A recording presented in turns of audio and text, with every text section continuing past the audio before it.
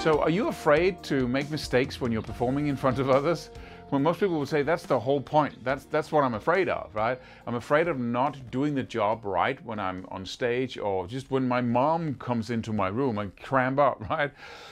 So what's the way out of that? Well, it is to use a psychological term called gradual desensitization, where you simply do the thing you fear, but you do it in small portions along the way. So you don't go into, no Wembley Stadium right off the bat. You need to gradually ooze into Wembley Station and like 100,000 in the audience, right? So what you do is you invite people into your room. It's just to play for them. Just come for 5 minutes, hear me play this, and then you do that every day, and gradually it's like, it's nothing, right? And then you do something else. You might sit in the street and play. That's awkward. Yeah, but force yourself to do it. We need to push ourselves like that, right? So if you are afraid of elevators and you are afraid to go into an elevator, you were even afraid to go near an elevator, it's like, it's an irrational fear. Then you would, sit next to an elevator and go, there's an elevator. The doors are coming up.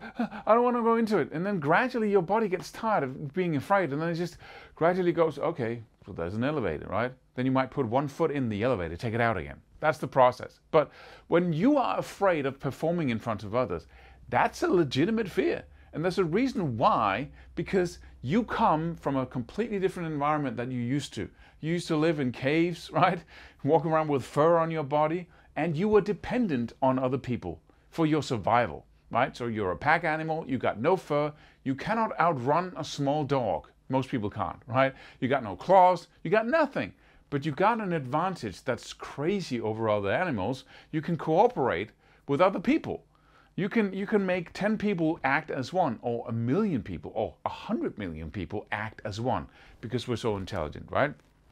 So if you are thrown out of the group, out of the pack, because, we don't want you in here, you can't contribute anything valuable, right? So go with you, then you're dead in the matter of days.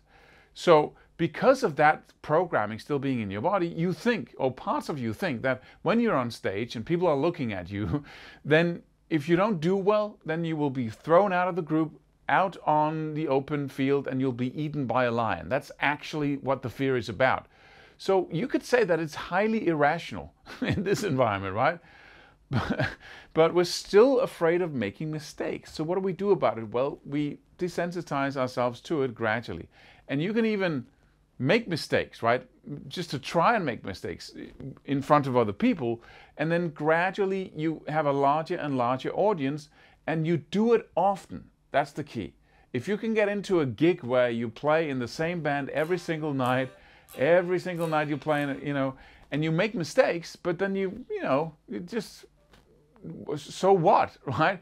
People don't know how it's supposed to sound. They don't. So, I was once playing in a band where I forgot half of the song, so I just stopped playing when the verse was on, right? Suddenly just stopped, so I was playing, and then suddenly I'm playing the riff, and then the verse, I couldn't remember the chords.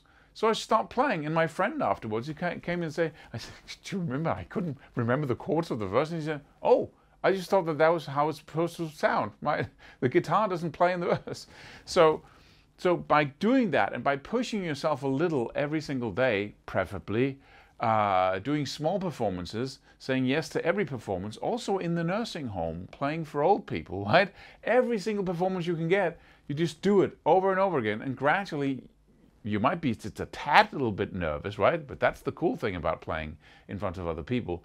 But the destructive, and that's the only way.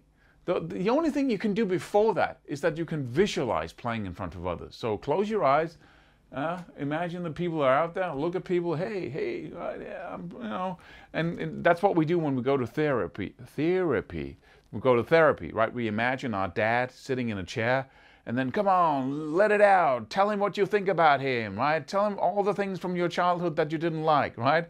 And then we kind of visualize, we play with that thought, and the brain kind of can't really distinguish between reality and what we imagine.